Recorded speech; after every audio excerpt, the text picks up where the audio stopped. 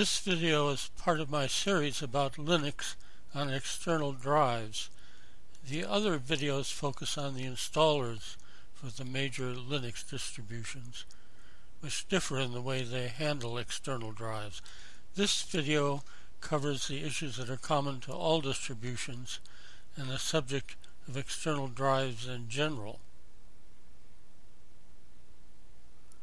There are several uses for Linux on external drives.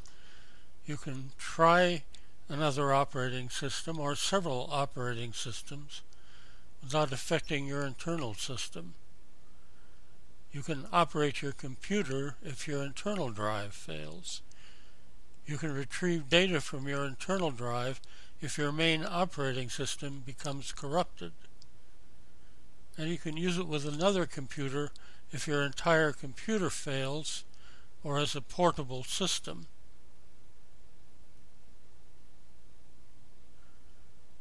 The procedures I show here apply to all sorts of external drives, from large hard drives to very small USB flash drives.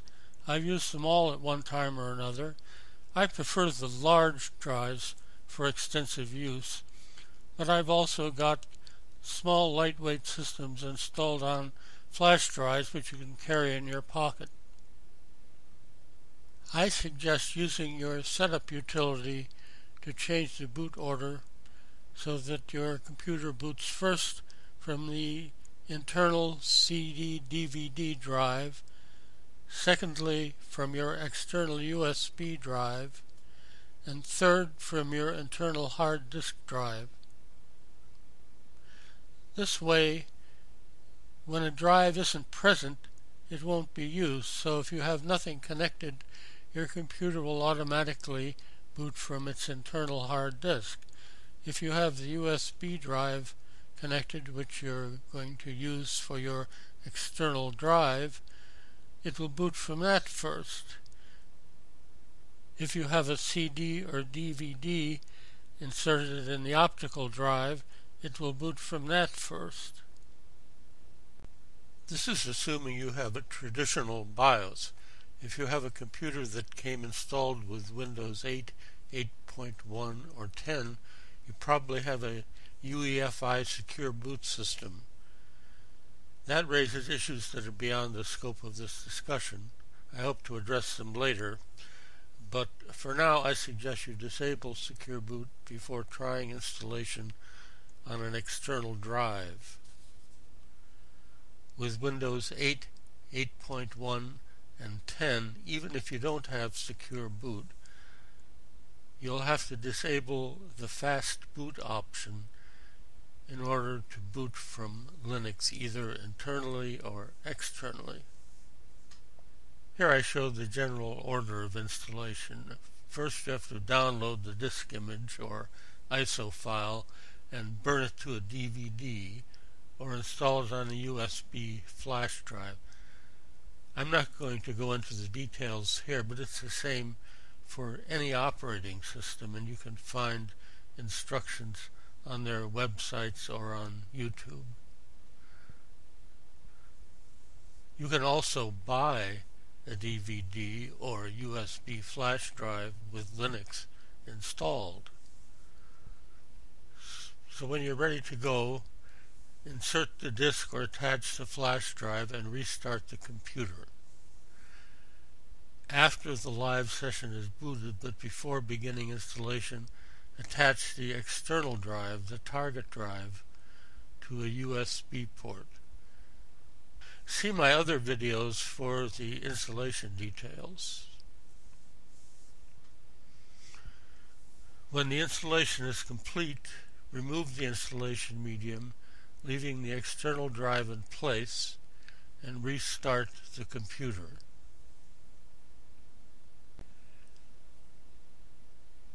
You'll first be greeted by the Grub2 boot menu, like this one for Fedora. They're all similar but not identical. The first item on the list will be the system that you last installed, and you'll have the option to boot from other systems using your up and down arrows. If you'll notice, on my computer I have Windows on device SDA1 and I have Ubuntu 15.10 on device SDA5. You can edit this menu later to get rid of all these options and just go directly into your external system, or you can change the boot order.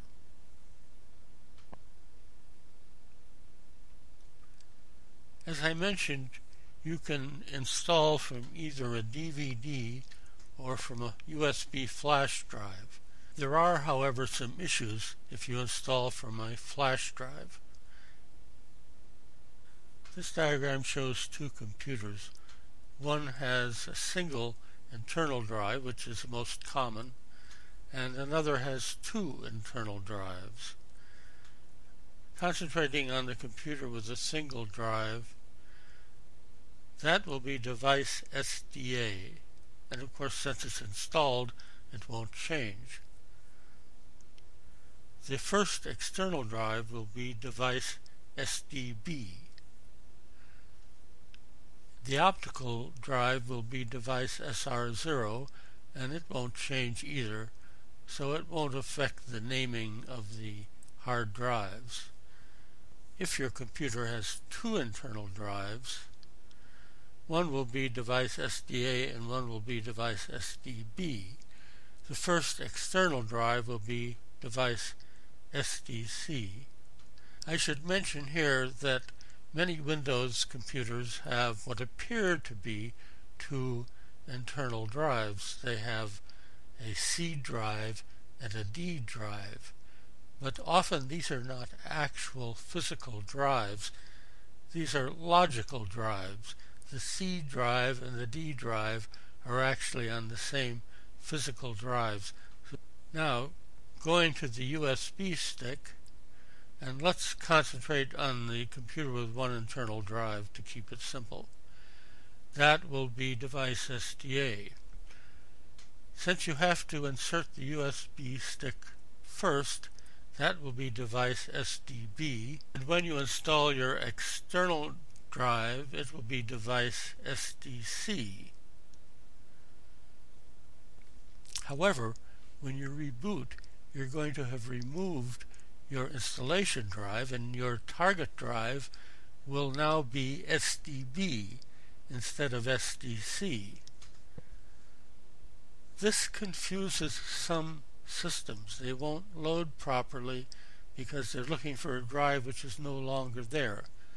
Most systems do not use these drive names for loading. They use what's called the UUID, or Universal Unique Identification, which every piece of equipment carries. It doesn't change based on the order of installation, so you'll have no problem with those systems. In my case, I had a problem with Fedora. It booted, but it wouldn't load completely because it was looking for a drive that wasn't there. So with Fedora, I had to use a DVD for installation. With Ubuntu, I had no problems using the flash drive for installation. If you're not sure, use a DVD to play it safe. For simplicity, I started with a blank external drive for all of my other videos. You don't have to do this.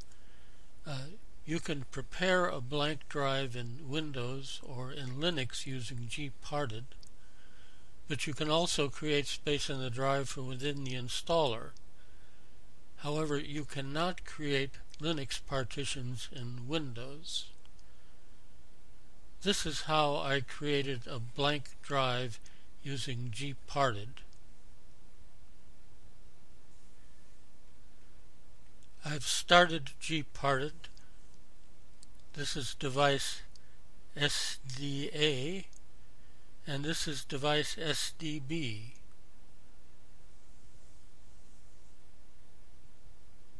I'm going to unmount the locked partition.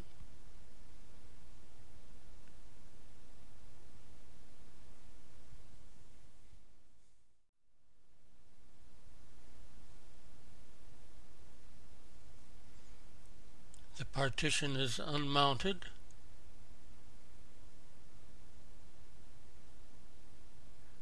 Now I'm going to click on Device, Create Partition Table. I get a warning that this will erase all data on the disk.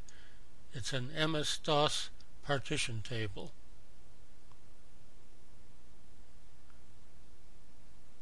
Now I'm going to click on Apply.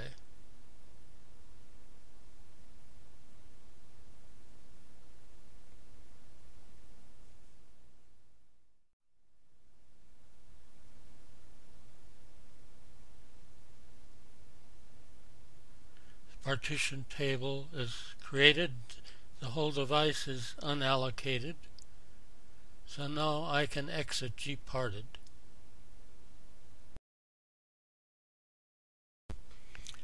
I show detailed partitioning from within the installer on my other videos, but there are many different partitioning schemes. The important thing is to make sure that all the partitions are on the external drive. Here are a few that I've made in the past. This is the simplest partitioning scheme for any kind of Linux. It's just two partitions. A very large root partition, which contains the whole system, the data, and everything else, and a small swap partition. There's a great deal of argument about how big to make the swap partition. Generally, it should be slightly larger than the amount of random access memory, or RAM, that you have. In my case, I have 2 gigabytes of RAM, so the smallest swap partition would be slightly more than 2 gigabytes. However, swap partition is often used for hibernation also, so if you're planning to hibernate your computer, the recommendation is for 3 times the amount of RAM. That's why I made this swap partition almost 6 gigabytes. This one was made when I installed Ubuntu to an external drive. This is very similar.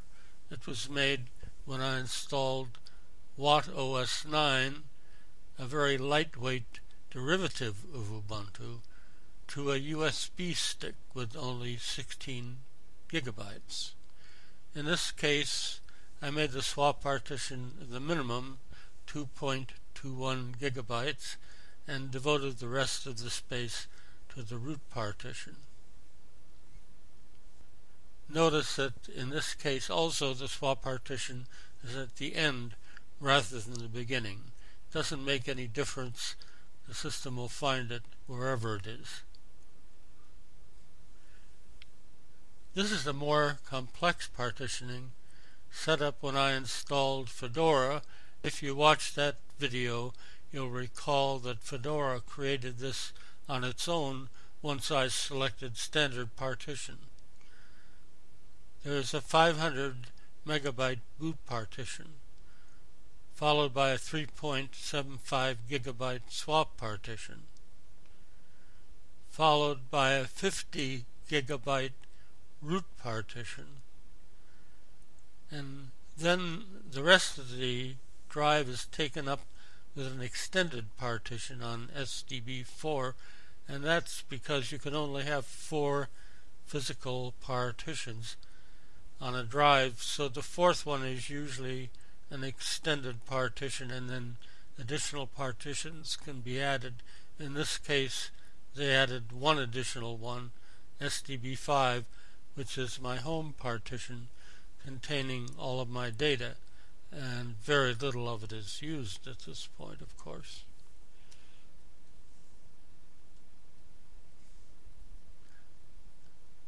This was created when I installed Fedora on an earlier occasion and used completely automatic partitioning.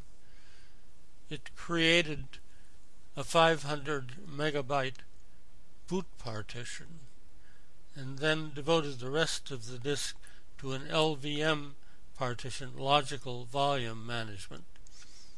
It looks very simple, but there's a lot going on inside that partition. It can redistribute space among its various internal segments and can also keep snapshots of the system status at given points. As I've stated before, the only reason I don't like this type of partition is that it's opaque from the outside. I can't see the files in my folders.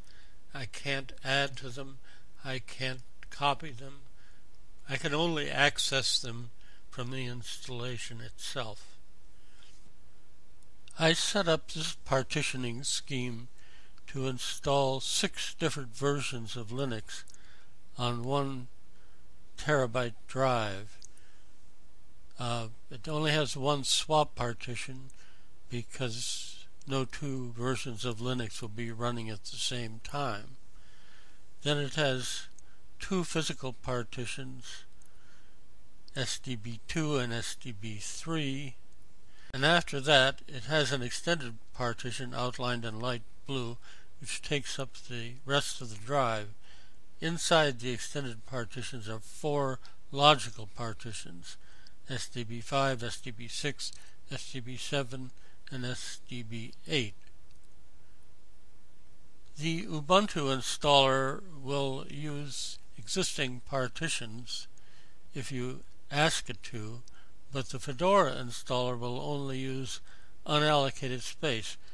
Now you can unallocate space from within the installer or do it in advance, but Fedora will not overwrite an existing partition. Take a look at the other videos in this series for details of the various installers. This is XRAM Tech. Thanks for watching.